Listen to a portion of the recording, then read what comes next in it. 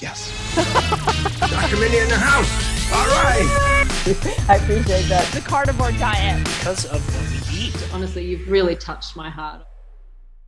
Many of us naturally cycle with the moon. So Yes. full moon being ovulation.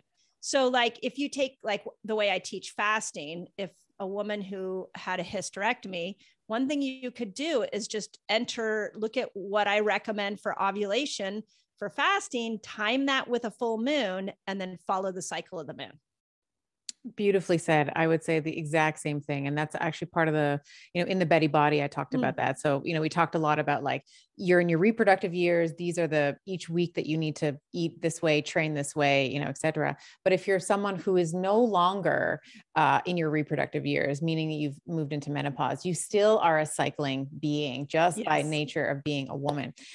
So I think that the moon or the lunar ebbs and flows are a beautiful way to still modulate the way that you are training and eating and your stress. And even like, I notice, I don't always pair up with the moon, in terms of like ovulate is full moon and I bleed on the new moon. Depending on the length of the month or whatever, sometimes I'm a little off, but I think that, it's a beautiful way to start noticing in how the moon affects your energy. Cause I always have way more energy around the full moon. Like that's usually the time where I'm like, gosh, I'm like up and I'm cleaning and I have so much energy and I have, and I'm rearranging the furniture. And that's usually the time I'm like, oh, it's the full moon. That's why that's happening. Yeah.